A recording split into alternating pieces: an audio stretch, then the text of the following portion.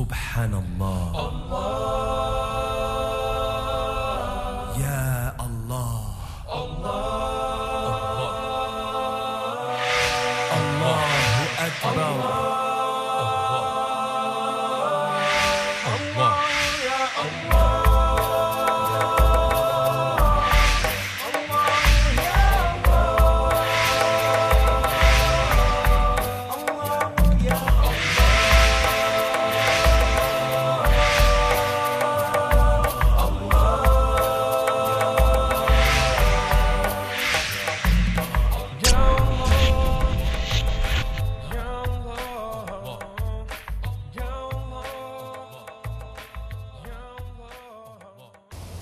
Assalamu alaikum, and welcome to the World of Islam, coming to you from Manchester, New Hampshire, in the United States of America. From Denmark to China, from Australia to Argentina, from the USA to the UK, there are more than 1.5 billion Muslims in the world today. The religion of Islam is the fastest growing religion on earth, but unfortunately, the true nature of Islam is often misrepresented and misunderstood. So I invite you to join us as we travel throughout the world of Islam and give you the opportunity to know the truth about Islam and the truth about Muslims. You are now entering the world of Islam. And I'm in the Islamic Society of New Hampshire in the masjid here, and I'm joined by one of my brothers in Islam, Brother Joel Underwood. Assalamu alaikum. Alaikum salam. And thank you for agreeing to sit with us and spend some time with us and share with us your story, how you came to Islam and how you were attracted to Islam. But as we begin, I want to know how you came to Islam, but I want to know a bit about your life before you came to Islam, before you started to study Islam, up to the point where you began to study Islam. I suppose it's easiest to say I was a typical American who had been raised as a Christian of some variety. Mm-hmm. And I definitely believe in God, and I was a serious person. When I was reading the Christian Bible, I would read it very carefully and critically and try to understand, what it would offer. And from there, I sort of migrated through a number of thought processes, as I grew older, trying to understand my life. Mm-hmm. And I didn't really have any exposure to Islam. Mm-hmm. I didn't know any Muslims. Even when you went to college and all these things, you never... I was not aware of it at all. Mm-hmm. I went to a college in the northeast of the U.S. that was predominantly white from the New England area. Mm-hmm. There was very little diversity in schools back then. Mm-hmm. And so my coming to Islam was really my own journey that came about in a way that I could never imagine. So I think you explained it that you were kind of in complete isolation. You had never been exposed to Muslims. You had never seen an example of a Muslim. It just came to you. Allah, He just guided you to Islam. It is something almost that simple, but I came to pick up the Quran before I was going to make a trip to Morocco. Mm-hmm. And I thought I would find a little bit about the culture of an Islamic country, mm-hmm. so that I could be polite and know how to behave. I didn't know what the Quran contained. I didn't know what the message of the Quran was. I'd never seen the Quran. Mm-hmm.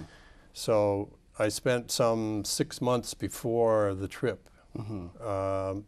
Reading the Quran, going onto the internet and so forth. Let me ask you about the Quran, because now this was 2 years ago or 3 years ago? 2 years, yeah. And this was after 9/11. Yes. Everyone's talking about Islam and about Muslims, but still you had never really heard about the Quran. Well, I knew it existed as a religious book, Mhm. but I had never seen it, and I didn't know what it contained. I didn't know what the message of the Quran was. Mhm. Christians have a sense of the books that are in the Bible, the Old Testament, the New Testament. But I didn't know that the Quran would fit in with any of the history of the Christians or the Jews. I didn't know how it all worked together. And so I read through the Quran the first time, and because of the, the richness of the Quran from someone from the outside, they don't really know what the references are. They don't know what exactly they're reading. When you hear about the year of the elephant, well, what is that? Okay, unless you have some education about it. And so through time, I became curious enough, and I saw an advertisement by this society here in Manchester for a fundraiser.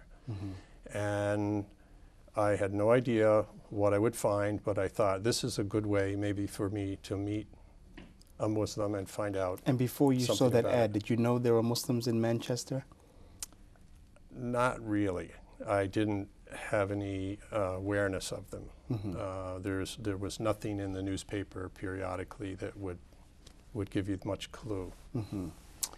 And New Hampshire is, mostly white people from the Northeast, so it's not a very diverse area that way.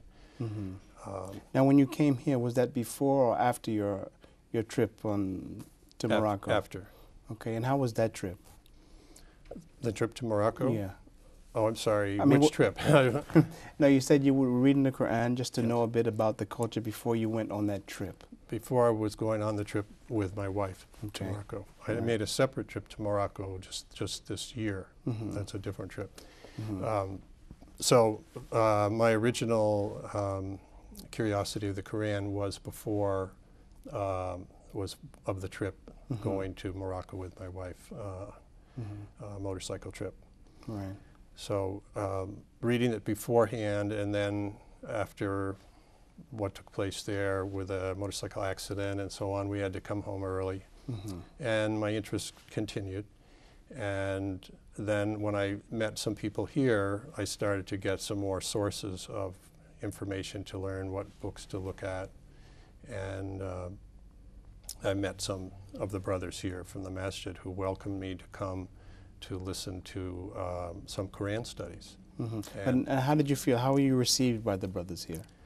I was received just like anyone. There was no prejudice towards me. There was no like, what are you doing here? You don't fit in.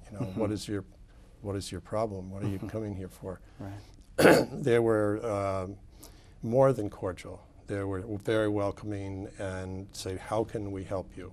And very soon, from coming a few times, other brothers would say, how can I help you? Let me help you figure out your prayers, or here's something that I've learned. And so I couldn't have been received more warmly, actually. So now you came here for a time, and you still weren't Muslim. You just came here just to better understand Islam, because you said earlier you're a serious person. So I guess you were taking the study of Islam seriously at that point. Exactly. I was looking at it as, here's something that if you decide to become a Muslim, you have read and you know that that is a lifetime decision, and that you do not just try it out and say, I'm a Muslim for a couple of years and say, oh, well, that was too hard for me, and now I will go back to whatever. That is one of the big problems that most people have with religion, is they want to have cafeteria style. They want to only pick the parts that are easy. And I knew that that's not the authentic way. And so I knew the commitment that I would have to make would be a lifetime one, and that if I was going to make that commitment, I had to really